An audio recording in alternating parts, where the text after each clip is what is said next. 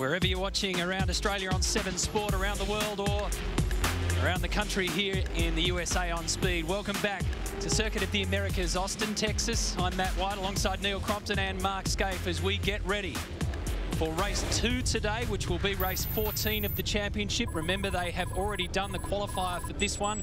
Whincup will start on pole. This is our location, the 5th event of 2013. And speaking metrically, 3.68 kilometres or imperial 2.28 miles, 20 turns. In fact, it's turned out the case that there are more passing opportunities than we thought when we looked at this on paper. We saw a great race, number 13. It's got an average speed, this racetrack, of about 140 kilometres an hour, top speed of 240 kilometres an hour, and so far so good for Circuit of the Americas and V8 supercars. And Neil, we've been talking a lot this weekend about tyre management, and let me tell you why we babble on about that, because it is such a critical part of the weekend. Let's have a look. If you look at the layout of the total weekend, from the moment we arrive here, we've got practice 1, 2, 3 and 4. We've got qualifying 1 and 2, 3 and 4. We've got race 1, 2, 3 and 4. Now, typically when you arrive at a circuit, you'll use old tyres to get around, have a bit of a look around. Well, I can tell you it's not efficient to freight, or nor are you allowed, to freight used tyres to the other side of the world. You just wouldn't do that. So you've got to use your allocation from 7 sets of tyres. Now, you've only got to work out 12 sessions there is there. 7 sets of tyres just doesn't cut it. So that's why you're seeing all this quirky tyre management going on. Now, the race is pretty simple. They're 27 laps, 100 Ks, and you must pit. You must put on a minimum of 2 tyres. You can put 4 if you like. The reason we're seeing people only put 2 on is because of all of this. Now, you have to pit post lap 10, and that's to save the kerfuffle. Everyone will dive in earlier if they can, and what you saw typically is everyone dived in just in around here, and they do that so they can't get undercut. They get in, they get their new tyres on, they get out and cut out some fast laps, get ahead of their competitors. Now, there's one other little thing I just want to rub out here and show you. When you look at the circuit, if I can just quickly draw a piece of circuit, if we call this the corner, a couple of corners coming onto the straight, there's our main straight there. The entry to the pit lane's in here, goes like this. There's our pits. There we go. So cars, this is our pit in here. Our cars blaze around here and onto the main straight. You wonder why a team, when we come to a pit, we know we've got to hit the speed limiter.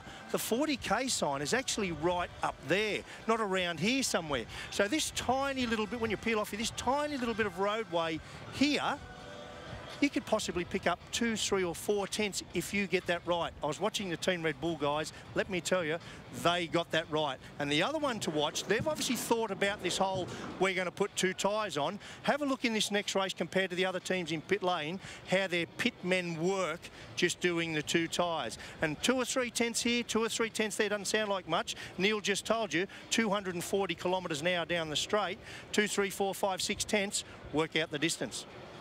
The atmosphere here on the grid is just fantastic. An incredible crowd down here just soaking all in and enjoying the atmosphere. It was a tough first race here at Austin for Shane Van Gisbergen.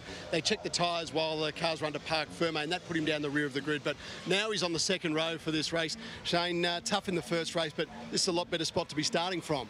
I can see the lights from this one. Yeah, that was race 13 it was then, so it's quite an unlucky one for us. But car was fast. I think we set one of the fastest laps, and yeah, now we're up the front. Hopefully we can run with the front guys. I'll be stoked. You got those 2 quick Red Bulls ahead of you, Shane. All the very best. Enjoy it. Yeah, cheers, man. So Shane Van Gisbergen there, second row of the grid, and I'll just bring you back for a bit of a wander down the grid. Just on the back of the car here, the Tour de Cure logo. You remember I was missing in Perth, riding that across Australia. We raised about $2.5 million for cancer research. Jono Webb came on the ride for a few days, and they're great supporters of Tour de Cure, so it's great to see the logo up on the car and being carried here to the United States. Out on the grid, well, it is just chock-a-block, shoulder to shoulder at the moment, and rightly so. A great chance to get in here, to feel the atmosphere, to enjoy it with people, to get close to the cars and the drives. It's something very unique about this sport, the access to drivers and cars, and everyone down here enjoying it and having a pretty good day, including Gary Rogers. G'day, Gary. But we want to get down and have a chat to his man, young Scotty McLaughlin, who has done an awesome job so far this year. And Scotty's just belted in, ready to go. We might just see if we can pinch a quick word with Scotty. Scotty, been a busy year for you. It's been a bit of an up and down weekend so far. Looking for some better fortune in race 14. Yeah, I don't know what happened there. I don't even know who hit me, but yeah, bit unfortunate, but that's racing.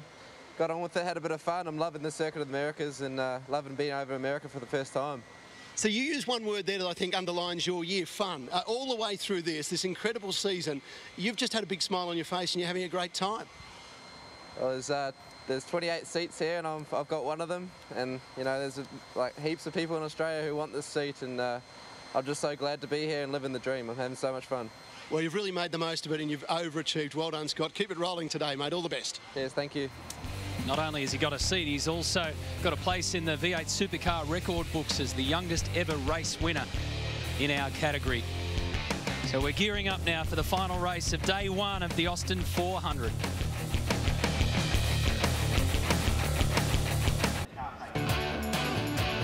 One of the standout features of this circuit, that's the observation tower, 77 metres or 251 feet, rises above the air. 419 stairs will take you there if the lift is not working. 419. I only know because somebody told me. I didn't go and count them. Mark Beretta was up there earlier and just said it was simply amazing view. You can see the city limits, if you like, Austin city limits. There you go. And look down right around the circuit, a glass bottom as well, so you can see right underneath you. Russell Ingall, known in our parts as the Enforcer. He's been around a hell of a long time. He's now 49 years of age, and this will be his 519th race. And on the flip side to that, you're looking at the youngest guy in the field, Chaz Mostert, not the youngest, but one of the youngest, 21 years of age, about to have his 5th race.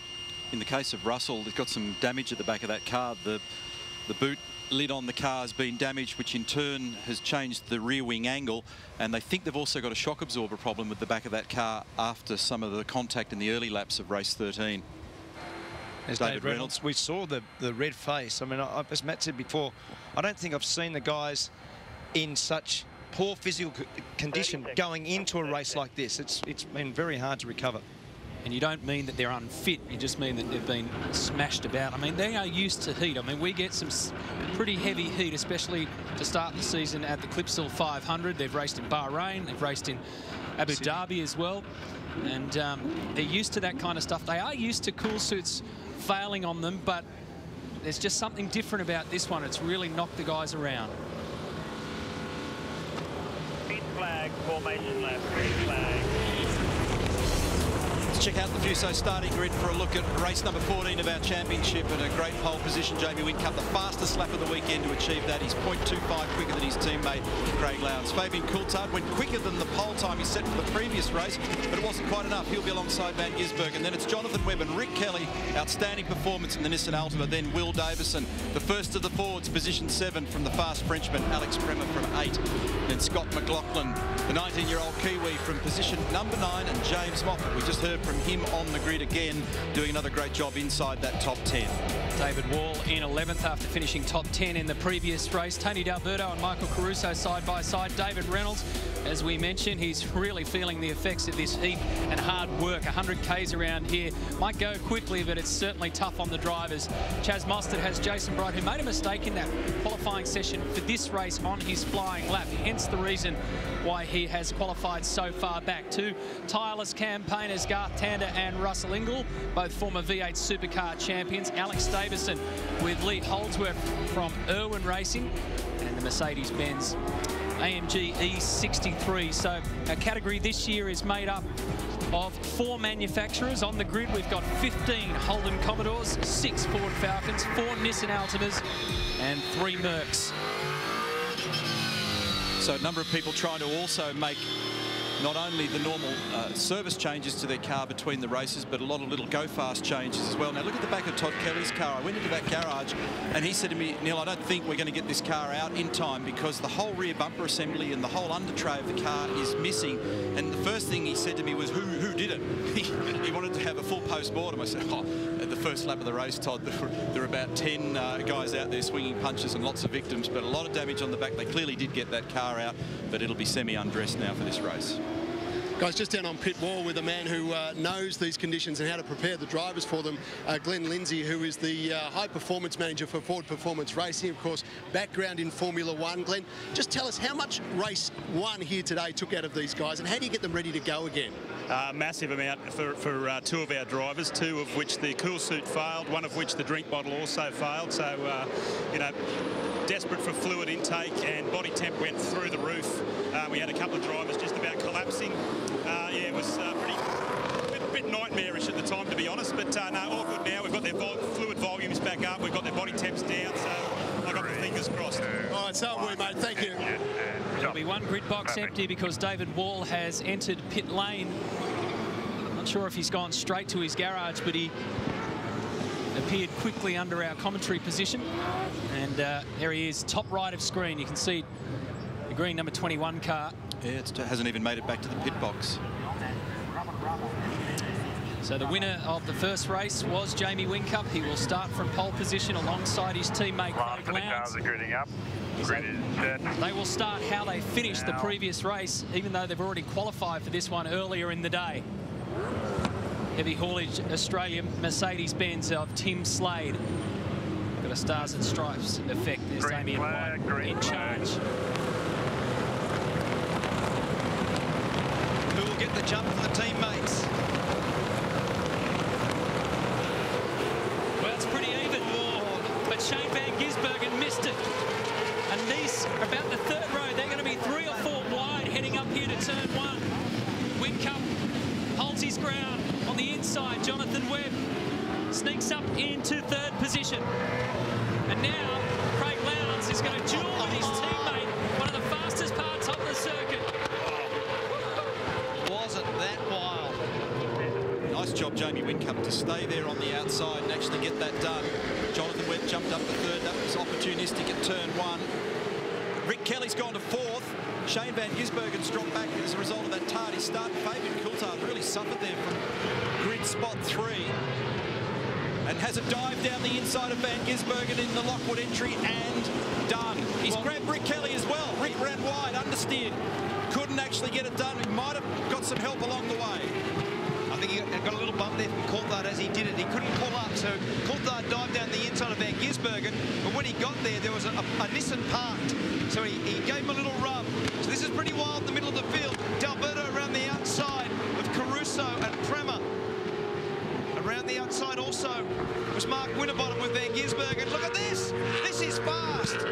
Turn 17, 18. They get it done. They got round there very nicely. Very deep braking from Van Gisbergen. He'll be battling to stay on the road. They get back to 205 k's on the run into there now. Davison down the inside. He's got a little bit of damage on the right rear of that car as well. So we'll recheck the order. It's Whincup. He's got 0.3 of a second from Lowndes. Then Webb. Then Coulthard. Rick Kelly. Will Davison. There's Shane Van Gisbergen on screen in the VIP Pet Foods entry. Winterbottom, where Riding Whiz is 8th. Then Moffat and McLaughlin 10th. And a big lock-up for McLaughlin on the run into 1. Tander and Todd Kelly having a bit of a battle there. Todd moves it out on Courtney. Look at this, Tander and Courtney alongside each other the same way as the Red Bull Holdens a couple of laps ago.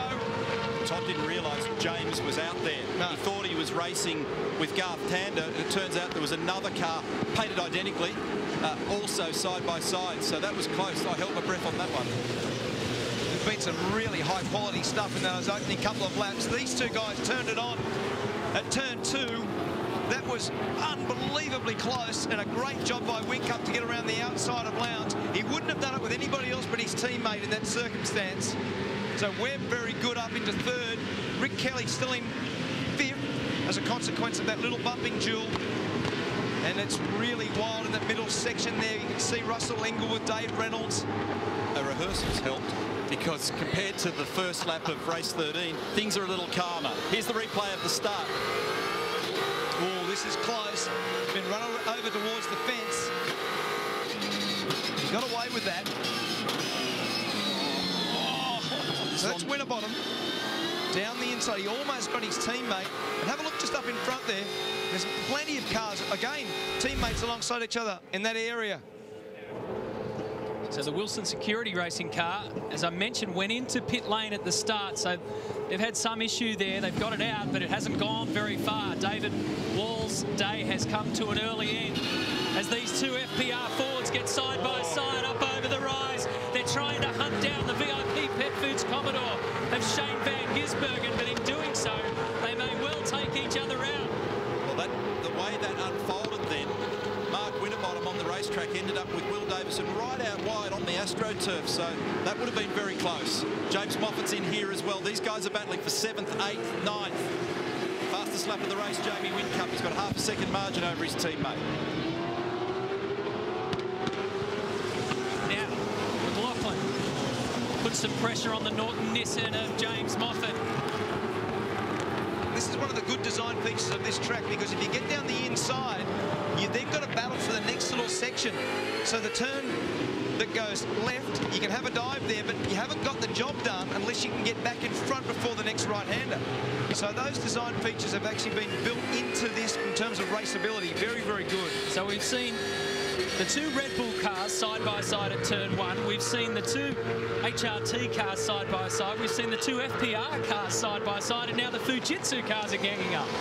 And Matty, just to put a full stop on the David Wall car stopped on the side of the circuit. It's an oil pressure problem. That's why they stopped him in the pit lane. They had none. Thought it might be a sensor. The pressure come back up, but it's obviously gone again. And they had that very same problem yesterday in practice 1, Mark, and they had to park the car, and then they had a starter motor fail and couldn't start it. Meanwhile, back at the front of the field, big pressure again between Whincup and Lowndes. Replay of the action up into turn 1 here, and watch what happens here to the two Pepsi Fords. Winterbottom's on the inside, and it ends up that Will has to open the steering and ease himself to the right on the AstroTurf. You'll be in a bit of strife, I reckon, again. That's on the verge, especially with your teammate.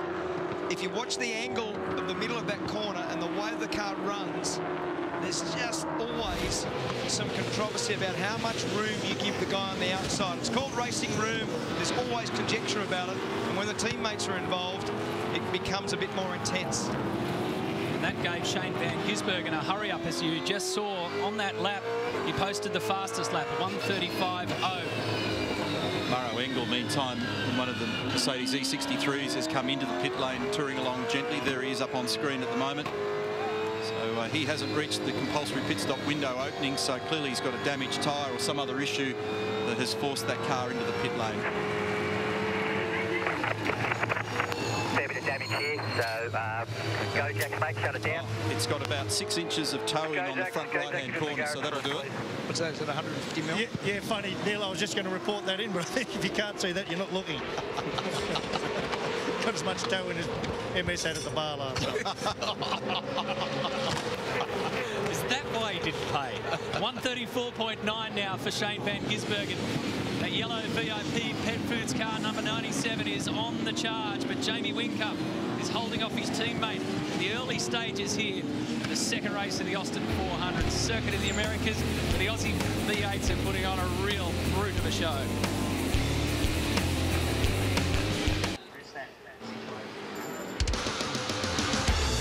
Well, the weather's nice and clear here in Austin, but things are starting to brew on the racetrack. Still more than 20 laps to go. They're starting to gang up, and it's looking a bit ugly. And normally, when this happens, there is contact like that on Todd Kelly. You got a clip in the rear of the Nissan Altima, which is already looking decidedly second-hand by Jason Bright. And this is being replayed across various little battle groups. Jamie Whincup leads, by the way, and Bright locks it up, smacks into the front of Kelly, who now tries to get down towards turn 2 without rustling the Jeld-Wen Falcon of Alex Davison. So that put a flat spot on Jason Bright's tyre. Todd Kelly getting battered from pillar to post today, and he's still in the wars with Tony D'Alberto here. The whole back of the car's damaged on the Nissan. Now you can also see that the door seal around the passenger's front door on Todd's car is flapping in the breeze there as well. So he's copped that whack from Jason Bright. Meantime, that margin's continued to tighten. Lowndes and Whincup are at it. He's been trying to apply pressure, Craig Lowndes, but he hasn't got it done yet. This is Lee Holdsworth. There's an amazing battle going on back here. Believe it or not, this is for 22nd, 23rd and beyond. And high and Holdsworth only a couple of minutes ago were in an absolute arm wrestle to the death. Well, Murray Engel, it's cooler here in the garage, but I know you want to be out on the track. What happened? Yeah, you're right. Look, I went down the inside of Dino Fiore, and yeah, he just turned in and didn't leave any room, and just snapped the front steering. Hey, look, it's been a tough introduction to V8 Supercars for you. You keep chipping away. You will get there. You are due for some good luck pretty soon. Yeah, absolutely. You know, qualifying in Perth was obviously quite good. Fortunately, we've taken a bit of a step backward here, but not a great day in terms of racing. Pretty unlucky. Yeah, we know you'll be back up there soon. Great to have you in the championship, Murray. Yeah, cheers. It's on out here on the track, Barrett's. Lee Holdsworth ducks across to the left-hand side of the circuit. He's got his Erebus Motorsport teammate next to him. Jason Bright has been a bit of a battering ram over the last lap or so. Remember that Bright will be carrying some damage on that front left tyre. We saw a shot of him a moment ago touring the paddock well wide of the race line. Don't forget they've got a compulsory pit stop to serve here as well, and that window opens lap 10 and beyond. We'll see what strategy games are played. Bright got as far as 12th in the last race, unhappy with the behaviour of the car, but as the race progressed, he reported that it actually got stronger as the run went on, but early on he had a lot of understeer and was quite frustrated with the lack of early pace. Meantime, Lowndes has done the fastest split of the first sector. Tim Slade and Tim Blanchard also at it there. You can see that Slade was moving right across the road. Lowndes did do the quickest time to the first sector. His teammate Whincup did the quickest time to the second sector. Anything you can do, I can do faster, he says, as he goes in search of a clean sweep on day one of the Austin 400. This circuit designed by Herman Tilke, who also did the tracks at Yas Marina, Bahrain and Shanghai. So Australian V8 Supercars have raced at all of those. By far, this is their most popular. After just a few laps, Todd Kelly, former Bathurst champion, been around a long time, stepped out and said, this is one of the most awesome circuits we've got. This is an interesting battle, boys. Believe it or not, they're battling for last.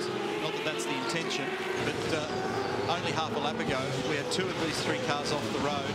Tim Blanchard's in 17. There he is down the inside now of Dean Fiore, recovering.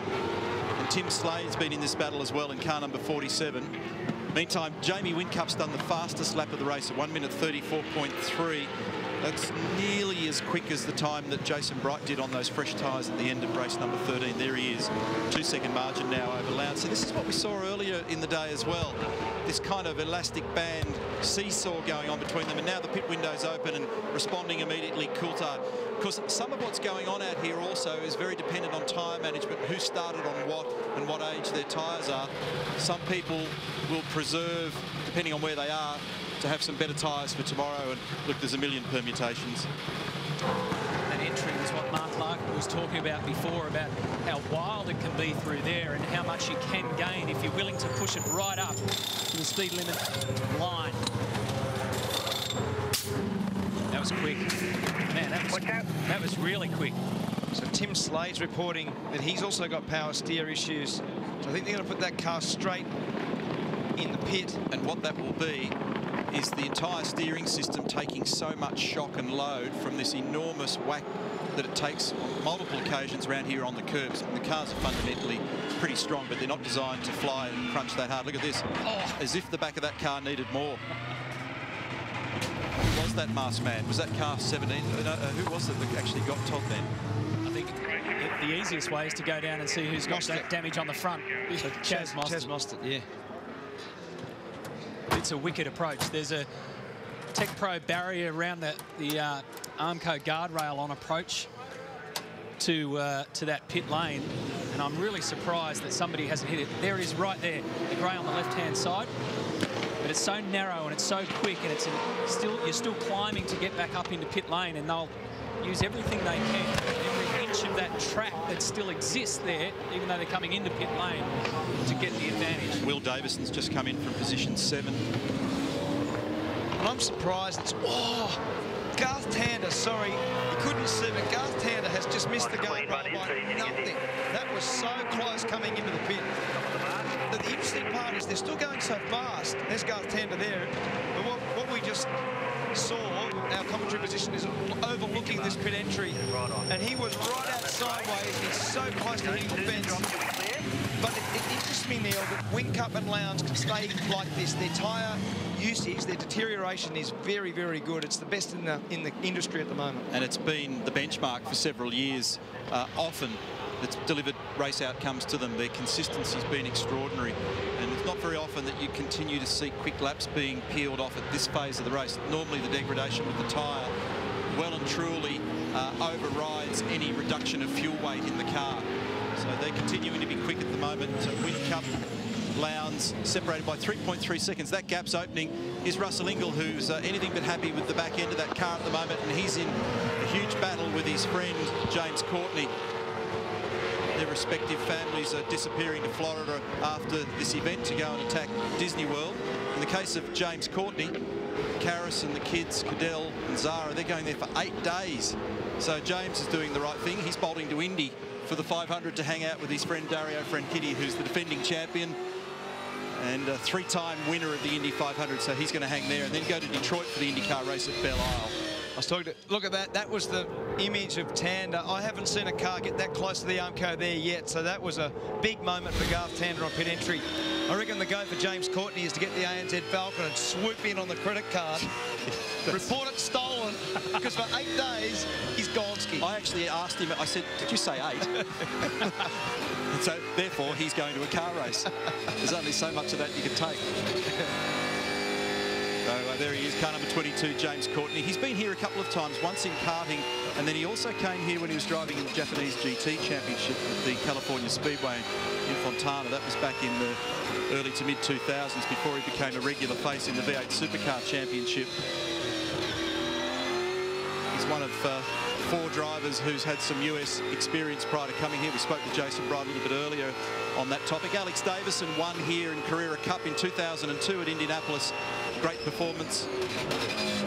He's had plenty of international experience, and Alex Kremer also drove in the ALMS at Laguna Seca a few years ago. So a few of the boys have had some exposure. There's an extraordinary number of the younger guys who've never been to the States full stop, so their eyes are wide open here about the passion for motorsports, about this facility.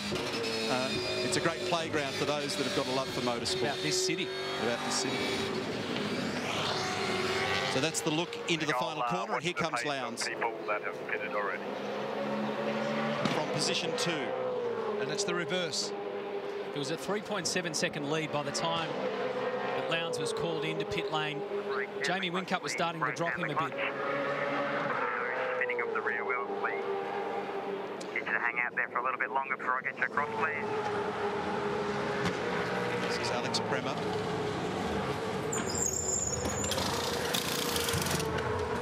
Second year in the championship. He's doing a much better job this year. This man in WA, their last event. Lowndes. See you later. Won his 91st race win. And he's now the all-time leader, eclipsing our Mark Skaife. So he's top of the list. Now he goes to the top of the hill. Phil Hill. 1961 Formula One world champion, but they filled it in, so it's got a dual purpose, that nickname.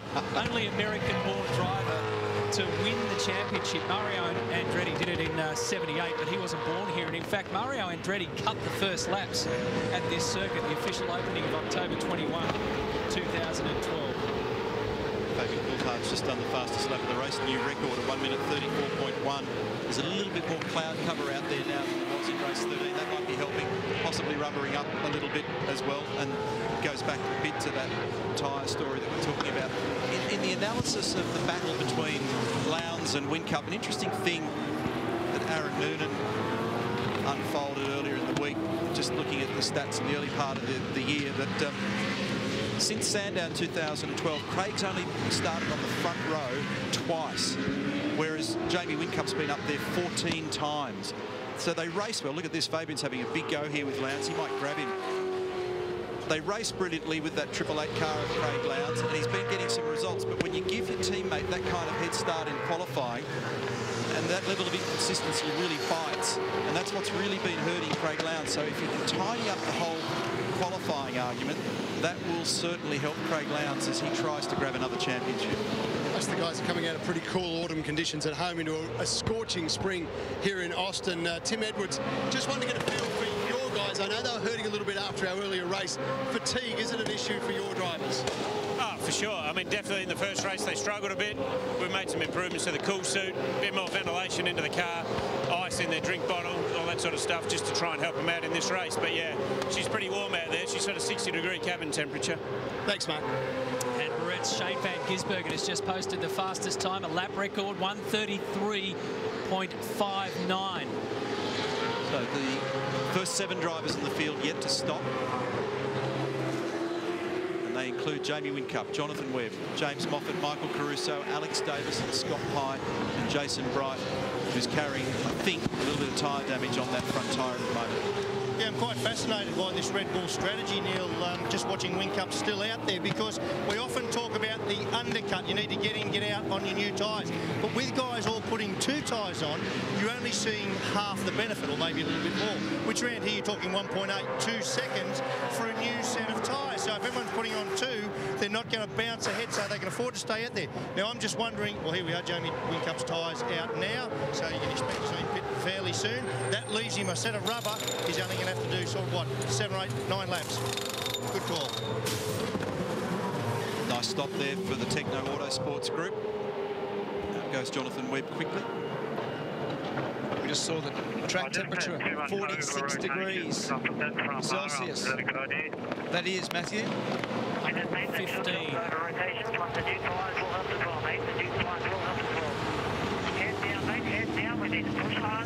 So Van Gisbergen really making ground on the leaders. He's made a lot of ground on Coulthard. It's Jeff Slater in the background speaking to Jonathan Webb after that pit stop. And some real urgency about that one too. There's a lot of calming effect going on between engineers and drivers, but that one was, let's press on here. This is the moment where we've got to land a blow. So Jono Webb has been given a real burst of encouragement verbally from his team. Let's see how he responds. It's because those last couple of race meetings for him have been a little bit lacklustre by their own standards. So New Zealand and Western Australia didn't really deliver for them. A reasonably strong run, in fact, a very strong run in Adelaide. Is now the leader of the race comes in, Jamie Whincup. 12.5-second lead from James Moffat. Rears only, so I need your foot on the 2 feet. 1 on the brake, 1 on the clutch. No spinning of the wheels for me, please. So get you to hang out there for a little bit longer before I get you across, please, mate. Red Bull Racing Australia making absolutely sure that they manage this wheel spin issue. Good policy. Now, I don't know if you saw Lowndes stop a minute ago. If you didn't watch this one carefully, we talked about the efficiency. I've watched guys down there still using 2 men to do the stop. Now, watch this. Whack. Done. Off. This guy gets it out of the road. This guy on. Bang. Done. Gone. See you later. Fantastic. Well done, Marco. That is a great demonstration of teamwork and the way that they have used the method and the system to do that with no fuss is the benchmark at the moment. You don't win races just by being fast on the track. There's all the other complexity attached to this sport. That's one of them. Interesting that Mark Dutton fully enunciated the track position there for Jamie Whincup. The reason is you're so far to the left of the road, your mirrors in the periphery will not see the cars coming up the hill. So he gave him a full-blown commentary all the way to the braking area and the turn-in point at turn 1. You're in front, you're in the lead. He gave him a full picture. That was a very important strategic message for Jamie Whincup in managing this race. We'll be back with more from Austin in just a moment. We're now on lap 20 out of 27 for the last race of the day here at the Austin 400. They're pretty cool, calm and collected at Red Bull Racing Australia, and why wouldn't you be? Because they're heading towards another 1-2. They've got this remarkable knack of going to new circuits and just making it work for them. In particular, Jamie Whincup. He could win 2 out of 2 here, but he's not done with yet.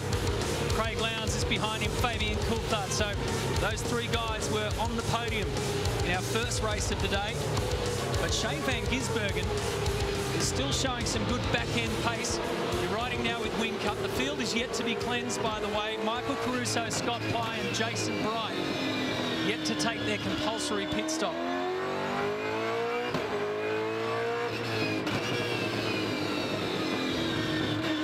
Really gives us a great understanding of just how busy the boys are around here. So much going on in the cockpit of the cars. And remember that this sport is as much about feet and the control of the motor car with the driver's feet as it is the hands. So they're very busy in there at the moment, all of them. This is turn 17 and 18, the fast right-hander. The slowest point in the middle of the corner is 150 kilometres an hour, but they exit the corner at 190 kilometres an hour and get back to just over a little above 205 clicks.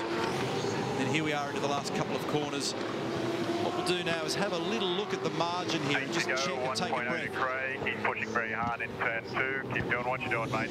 So even though these guys are fourth and fifth on the timing at the moment, remember there are 3 drivers to stop. So that's the margin first to second. There's Coulthard effectively in third, followed by Van Gisbergen. Next is Jonathan Webb in the Darrell Lee entry, followed by Rick Kelly in the Nissan. Mark Winterbottom in the Ford Falcon, Scott McLaughlin here, Holden Commodore, Will Davison Ford, teammate David Reynolds Ford. Then it is James Moffat, Alex Premer, Garth Tander here in the Holden Racing Team entry. His teammate James Courtney next, followed by Russell Ingall. So all 3 cars are from that stable, pretty much line astern.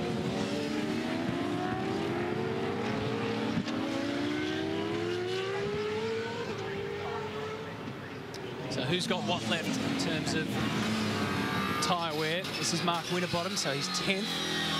That's a net position of 7th. He hasn't won for a year, Frosty. In fact, it will be a year to the day tomorrow.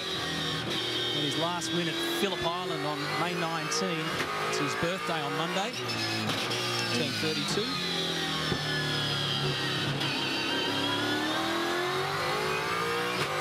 He had a couple of near misses earlier in the year as well, where he thought he was going to win a race, particularly down in Tasmania for Mark Winterbottom, so frustrating for him.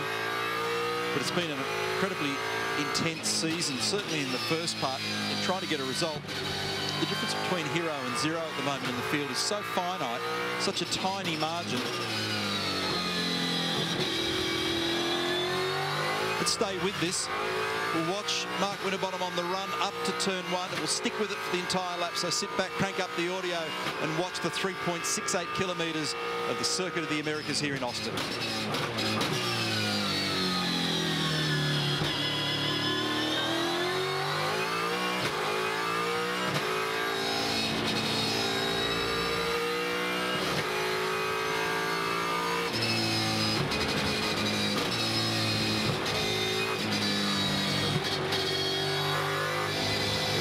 Awesome, isn't it? Turns 3, 4, 5 and 6, but we're going to lead that and check in here with Fabian Coulthard and Shane Van Gisbergen. Those 4 green boxes tell the story that the Giz is making a charge at a podium finish. I told you he had some back-end speed. Remember, he started the previous race from the back end of the field after his qualifier was excluded for a Parc Fermé infringement. So this is the real Shane Van Gisbergen and VIP Pet Foods Commodore that we're seeing now, because this time he started from position 4, which is effectively where he is, and he's putting pressure on Fabian. 2 Kiwis. I've seen evidence of a couple of very different racing lines from both these guys on this lap. If you watch carefully, they're achieving very similar lap speeds, but they're doing it in a totally different way. Shane's definitely dragging him in ever so slowly. Fabian may have made a little mistake a lap ago because his speed prior to that was very similar. Scott Pye now comes in for his stop, so there's only Michael Caruso who hasn't stopped. And as you said, Neil, there's a lot of different lines, even the way they get into turn 2, the way they approach this next phase. You'll have a look, sometimes the cars are crossed over differently for turn 3. The next piece is reasonably similar because there's pretty much only one line through this slalom complex there.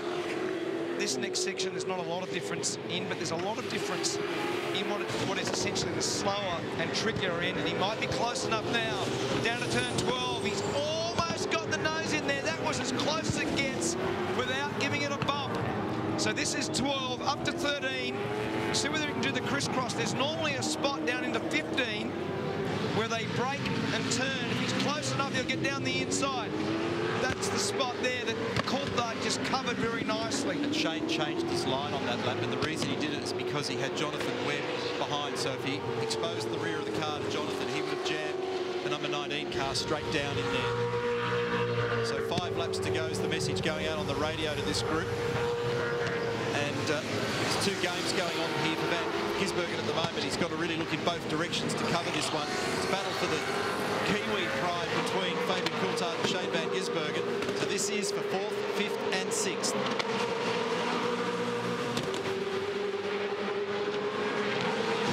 It's fascinating to watch them over the course of the lap there, where the different lines just leave bigger gaps at certain stages, and you think that Fabian's got a much better run on him now. He takes a look at the left-hand side, and then all of a sudden it's nose to tail again.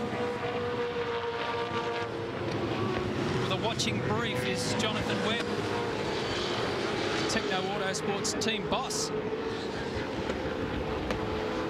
And Jonathan will be heartened by this because he doesn't have as much V8 supercar experience as car number 97, Shane Van Gisbergen, a bit of Kiwi pride there in the crowd.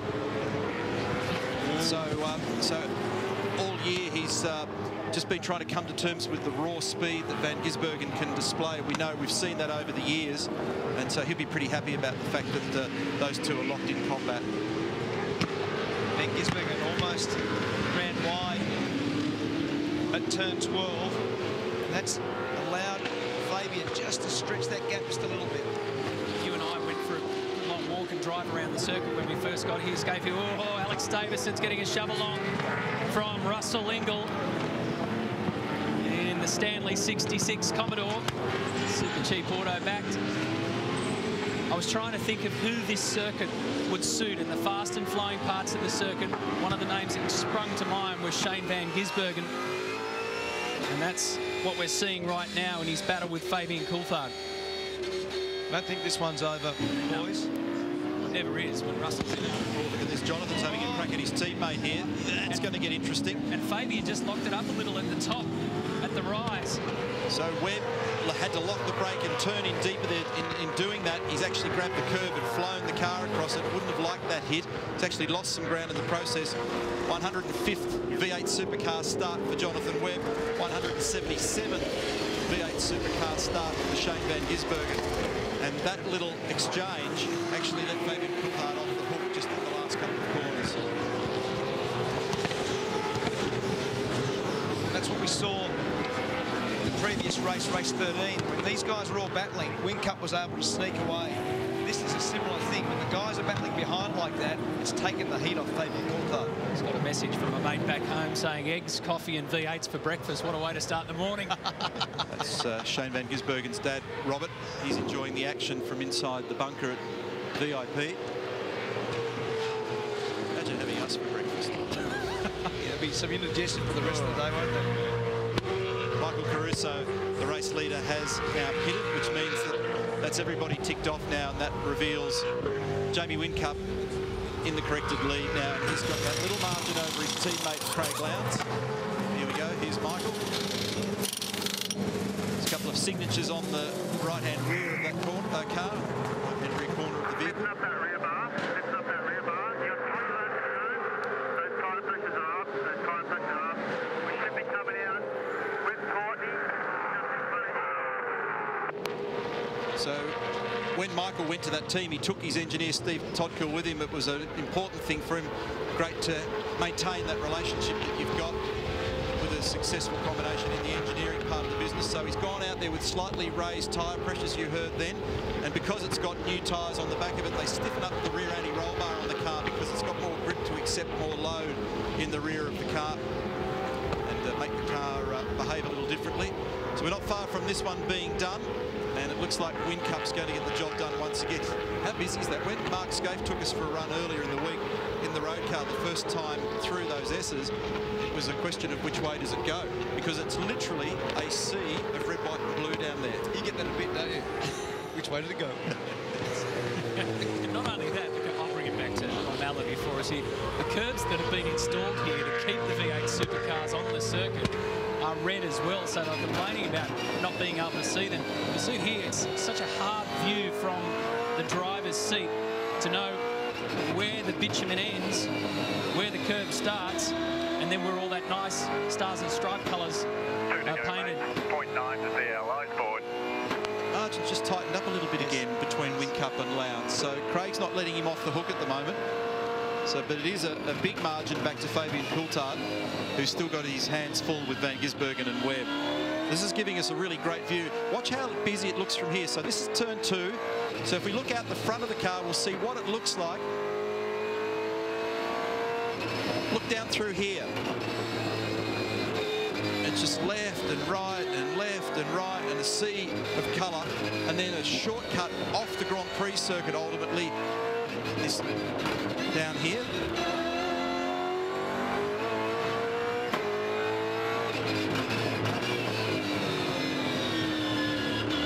The boys have now totally come to terms with the rhythm of the track and all the nuances of the curbs. And here's Van Gisbergen up the inside of Fabian. Forces the issue. Goes half the car up there, but he's on the wrong side of the car here. Can he hang on? He can't get out too far and wide because Webb will dive in there. They're still going on with this. Good pass. Oh, I thought he was up there enough then. That is really good quality racing between those two guys. Very proud New Zealanders. Both won on home soil, and that was a really good exchange. And that's a very complex part of the road, and the duck and the dive and the crisscrossing from Van Gisbergen. This is not done, guys. Got a lap to go, and this will be very interesting to see whether Van Gisbergen can get down the inside. It can't happen here. It won't get him into turn 1. And look at Winterbottom and Kelly. They're battling in the background between 6th and 7th. Wow. Rick ran him all the way across to the inside fence there to cover and make sure that he had the inside running to turn 1. We know they're not quite as strong in a straight line. They do need a little bit more, but he got away with that. The cover actually helped him. That'll frustrate Winterbottom. There's a couple of good battles here because Whincup and Lowndes is tightened. It's down to 0.6 of a second. This is the battle going on for third. It's far from resolved, and the next one in the queue's game on as well. So you've got Kelly and Winterbottom at it, and this could land anywhere. This is the spot. He's come up there well. This is the spot now. Fabian's going to have to block. He's going to have to move it over. He did. He moved it over. That stopped him there. Webb up on the outside. That didn't work. He's trying everything known to man to get around. And look in the background. You've still got Kelly and Winterbottom playing a game back there. And a little nudge going on. Van Gisbergen has signalled his intention that he wants to force the issue. He runs right out wide. He loses a spot in that manoeuvre. Ends up on the AstroTurf. He must have lost sight of where Webb was. Well, I don't think he expected Webb to fill the gap. He dived straight down there, and then he couldn't do the crisscross.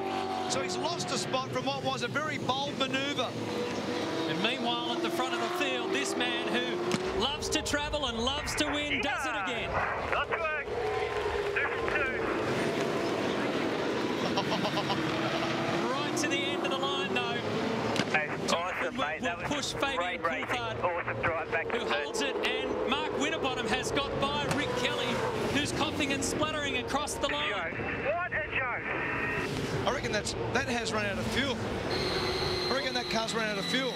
So that means that Kelly finishes 8th. He was on track for 6th. He was in front of Winterbottom. On the last turn, it's all gone away from him. A 1-2 again for Red Bull Racing Australia. Something weird definitely happened to Rick Kelly because there was actually contact then between Kelly and Winterbottom. And a checkered flag by Cedric Benson. He's at the University of Texas. He was a Longhorn in their football program. Met him the other day. He's a unit.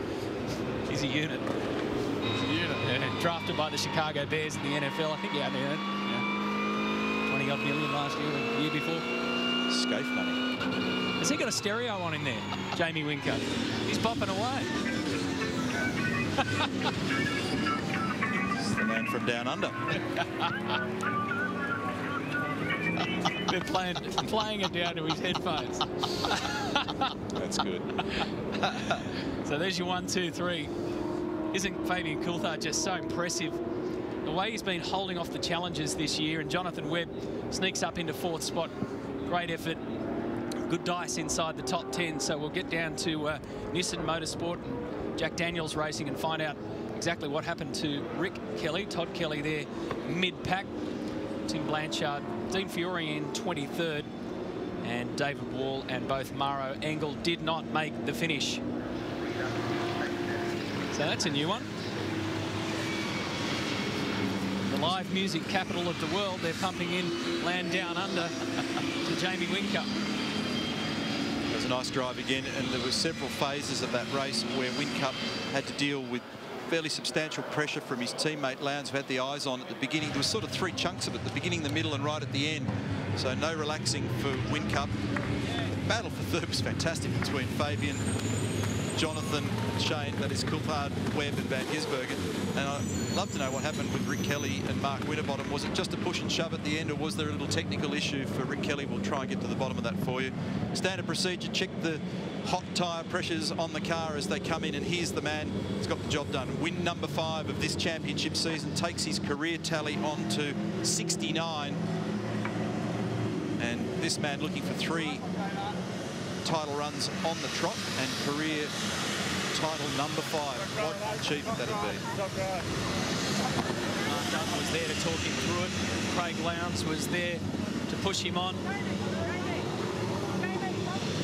Got used to these slick professional performances from this team. I said earlier today that when he's leading, he drives like Brock.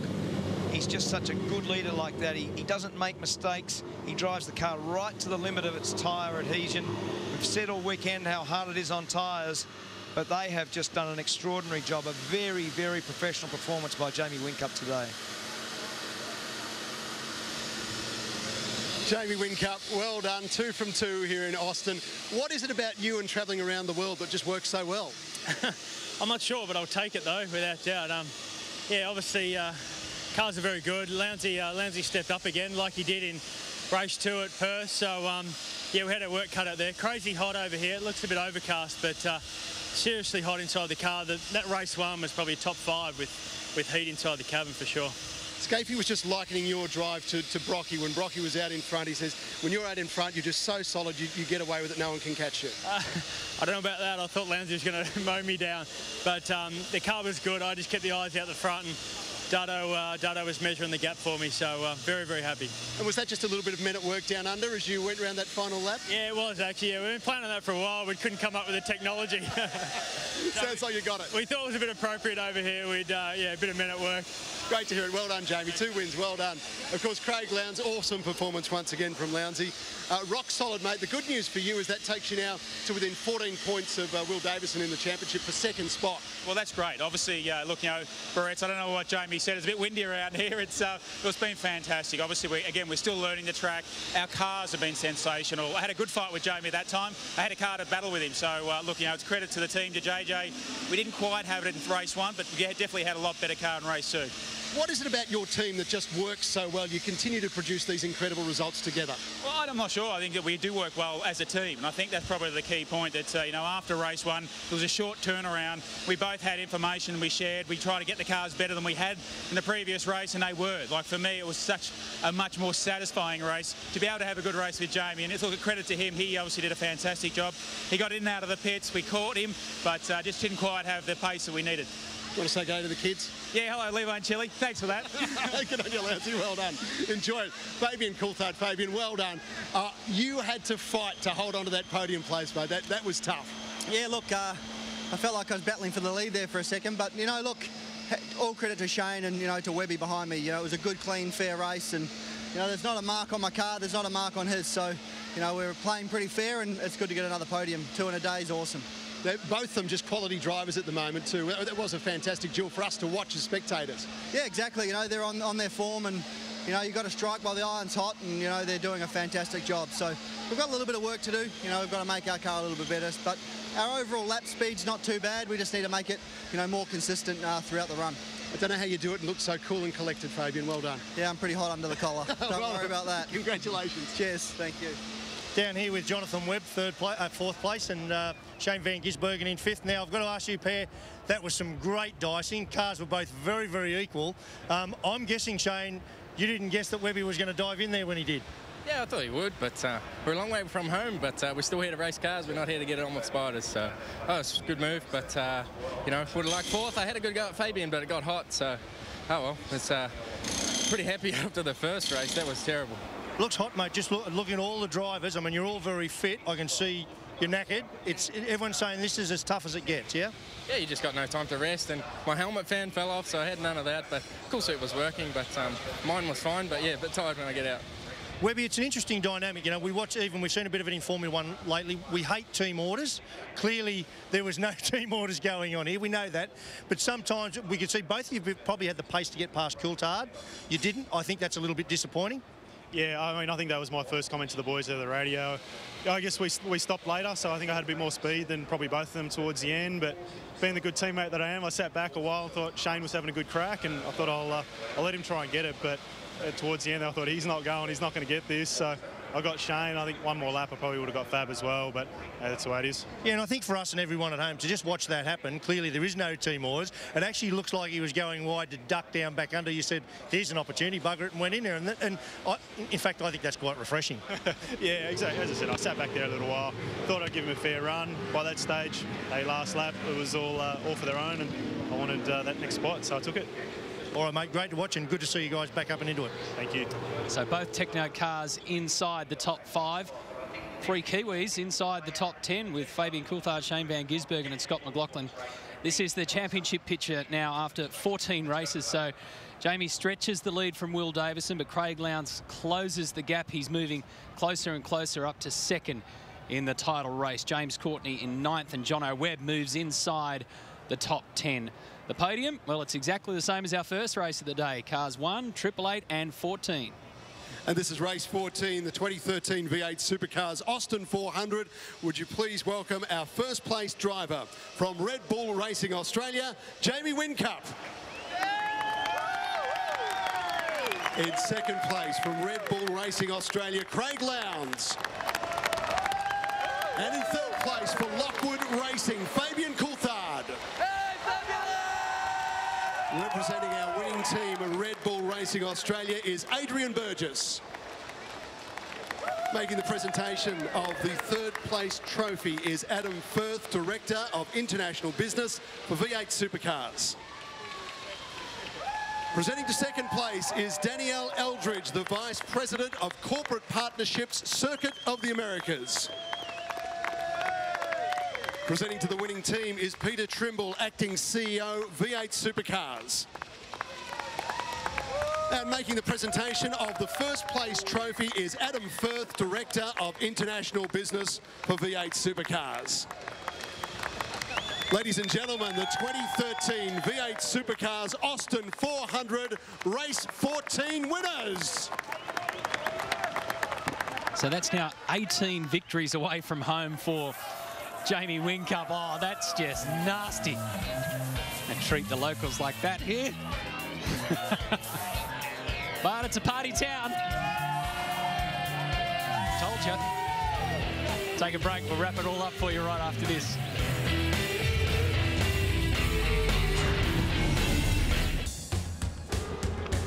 We had a feeling this weekend was going to be a blast.